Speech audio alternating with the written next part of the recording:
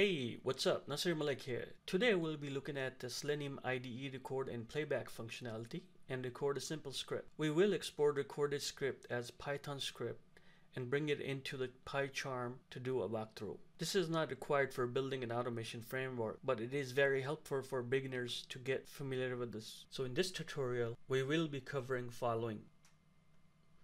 Install Selenium IDE for Firefox browser. Record a script with Selenium IDE. Export script from Selenium IDE as Python script. Add the script to PyChram project and execute.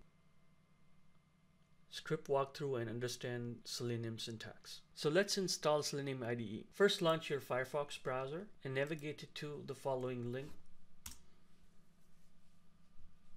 I will add all the links below the video. So once you navigate to this URL and you're on this page, you should see Selenium IDE add-on. This is a Firefox add-on. To install Selenium IDE add-on for Firefox, you click on this button. You click on this install pop-up and it will ask you to restart the Firefox. Click restart and Firefox should automatically restart. Once the Firefox restart, you should see Selenium IDE button here. And also you can access it through the tools, Selenium IDE. Once you click on it, it launches a Selenium IDE recorder. When the Selenium IDE is launched, it is automatically in the recording mode. You can start and stop recording mode by clicking this button. Recording is stopped. You click again, recording is started. To start recording, you can navigate to your web application. And you start interacting with your application to record events. And as you can see, while I'm doing interaction with this app, it is recording.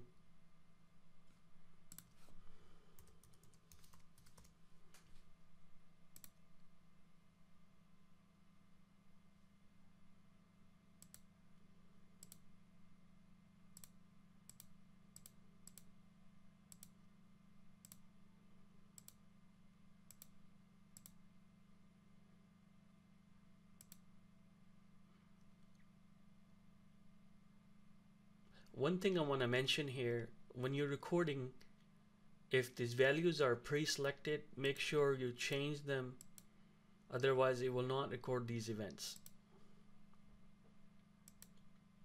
So like, for example, if I select the same arriving in destination, you won't see an event recorded. But if I change it and change it back, I can always remove the first one.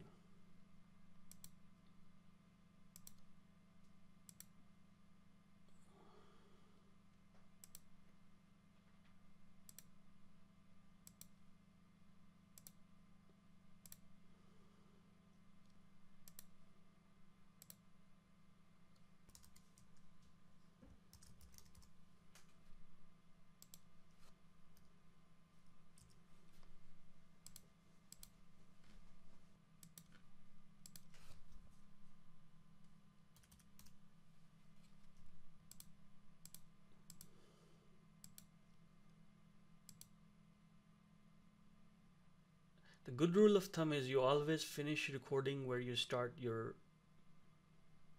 recording.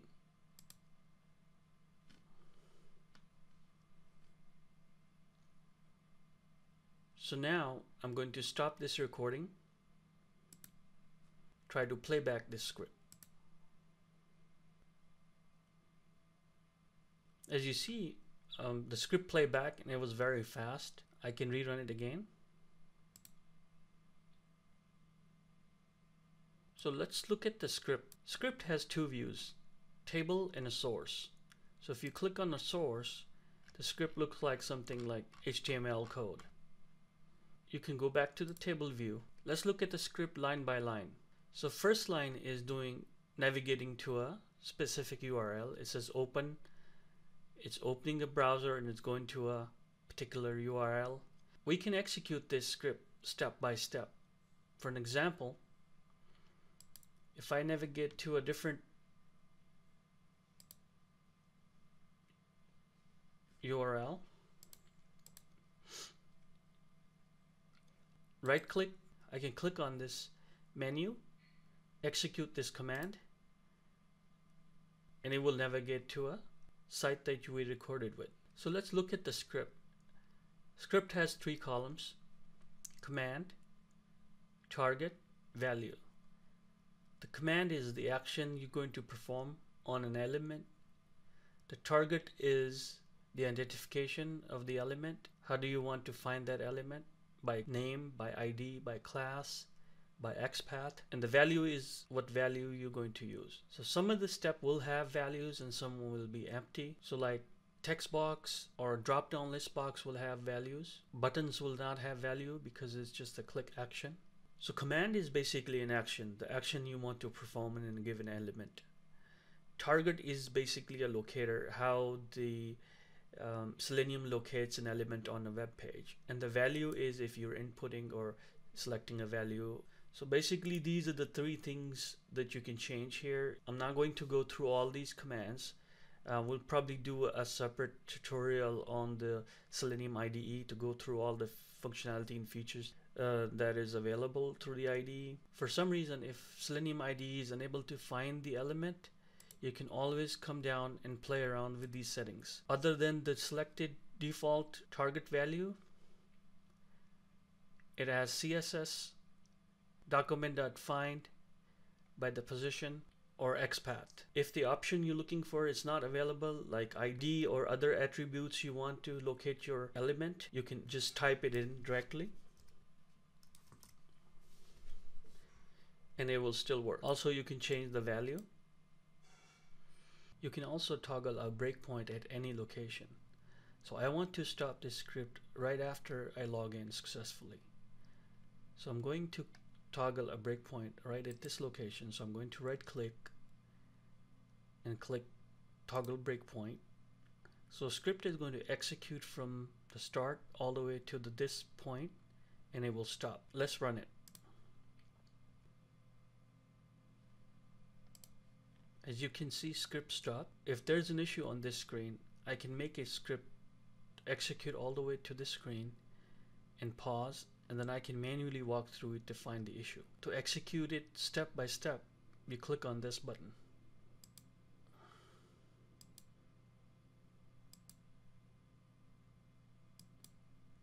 As you can see, it's executing step by step. So if you look at it, the command on the left hand side tells the script what kind of action to perform. On target, it tells how to find that element on the page. If the recorded value doesn't work, you can always go and experiment with other available values. So we're going to stop here and we're going to export this script to Python language.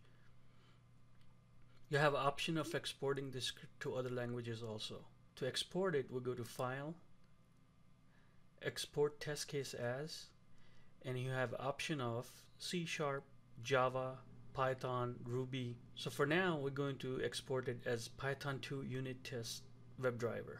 You also have option of exporting it as remote control for remote WebDriver. So I'm going to go ahead and click on this.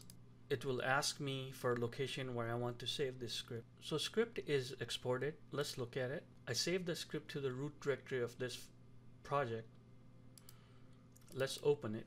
You can try to run this script by right clicking on the script and selecting Run Unit Test in IDE Script 1.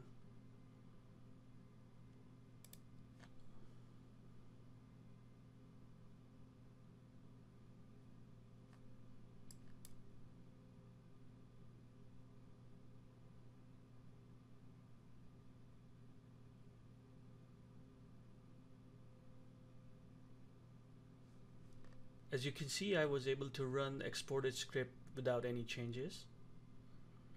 And you can also see a very simple report on the left hand side in this pane. The script ran successfully. So let's walk through the generated script and see what are different sections that are available into this. If you click on anywhere in the script and you hold down the Control Shift button on a keyboard, and press minus, and it should collapse the script. You open the class. Here are the different script sections. And here are the imports. Since we already have Selenium driver package installed, we're not seeing any errors for these imports. So if we look at the script, it's basically a class. It could be in any name. Setup is initializing the browser with some variables. As you can see, the base URL is the one we typed it into browser. There are other things we'll talk about later on. The next we see test IDE script 1, and that holds the original script. While looking at this method, the very first line you see in the method is the self.driver. So self is used in a similar manner as you use this keyword in Java or other languages. But self is not a keyword. It's just a variable name that represents the instance of an object. So here we're saying the instance of an object dot driver, assign the value to a local variable driver. As you can see, we're initializing this self.driver in the setup method. So in setup method, we're saying WebDriver.Firefox. So self.driver is initialized here. And we can look at the syntax. So basically, you have once you initialize that, you can add web browser object driver.get. So get is a Selenium method to find an element specific URL. So you're saying self.base URL, which is username. This you initialized in the setup method. So you want to once you get to the URL of your application, which has a username page. Username. You can interact with that page. You can say driver to find element clear the value. So by name is one of the methods. If you look at the application element with, you have other methods that are available to you. Like if you type in driver dot, as you can see, you have many methods available to you. Find element by name, find element by class name, find element by CSS selector. So whatever attributes are available for you to find an element on your web page, you can use appropriate method within here to find your element and interact with it. So I'm doing this for folks who are beginners with automation, walking through the Selenium syntax so they understand how this syntax works. The very first line right after navigating to a URL is saying find element by name. And the name value is username. So let's look at it. This is the very first element that you were typing in or clearing. So if you right click and click on inspect within Firefox, and you look at the value, so this is what you're saying basically here. This method find element by name, that means look for the name in the HTML that has a value username. This is the exact value. So it's going to locate this element. This right here. As you can see, it's highlighted when I click on it. So looking for this. Just keep in mind, when you have multiple elements in the page with the same value or the same attribute, then you will have a problem and you need to somehow uniquely identify them using a different value or using an XPath. So if there's a value already in there, it will clear it. Send keys is another action within the Selenium driver that actually types in the value in the text box. And then it does the same thing with the password. It clears the password field if there's already pre-filled stuff in there. And it types in the password in there, which is Mercury. Next, it locates element login. So if we look at this image that we clicked in to log in, you can see that its name is login, which matches. It finds it and it clicks it. So that is a login piece right here. You can see this error. This error is happening due to the fact that once you click login, there is a little bit delay and you see browser clocking, waiting for the login. For now, you can ignore this error since it's not affecting our script. There is a difference between a Selenium IDE script and exported script. IDE script has a built-in wait functionality in there that you can use, but once you export to a specific language, you have to implement these by yourself. But you do control it on a 2 level. You can put an implicit wait, and the implicit wait is already initialized in the setup. it waits up to 30 seconds before the element is available on a page. You can change that according to your requirements. For now, you can ignore this. You don't need it because this will handle it as long as the request completes within the 30 seconds. So next, when it logs in, it clicks on that script type radio button. I'm not going to go walk through the entire script. This script I just created for people who are learning and they're new to the Selenium automation, much quicker way of generating the script and play around with it. It helps a lot with learning Selenium automation, how the Selenium syntax works. So if you look at it, most of the line of codes is finding elements by name because the name is available. If it was not available, it would search and find it by other means like ID or XPath. But you do see one of them where it was unable to use the name. It used a CS selector, and you can see one of them, it's using XPath. So idea was to recording this script and bringing it in here and talking about it a little bit to just give you a level set on how the script is generated and what it looks like and why do we need automation framework instead of having these scripts. So if you look at the script has a hard-coded field values and data that you use. If you want to use multiple instances of script for different data, you would have to make the copies of it and then input different data in it and run it. And that is a lot of work, and it's a maintenance nightmare basically. That's where automation frameworks come into play. So automation framework allow us to manage our test cases, our data, our artifacts in organized fashion. We use frameworks to develop reusable components using different data and help us to organize the automation. So that is it for this tutorial. So next tutorial we'll take a look at this automation test case and a thought process, how to convert this into an automation framework that will help us to build reusable components and data drive these components using different data sets. So thanks for tuning in. Till next time, bye.